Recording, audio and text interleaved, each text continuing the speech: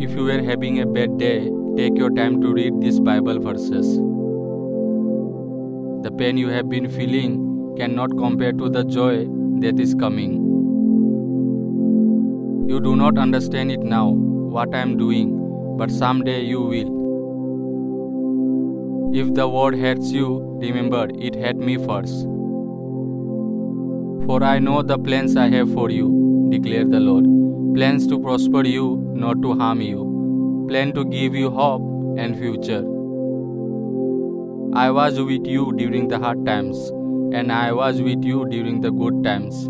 I will always be there. Pray until your situation change. Miracle happen every day. So don't stop believing in God's grace.